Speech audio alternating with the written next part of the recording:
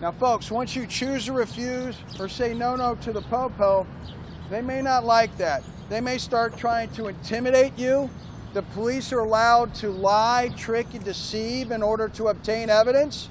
But you have to remain strong and you have to remain polite but firm that you will not say or do anything until you talk to Steve Adams.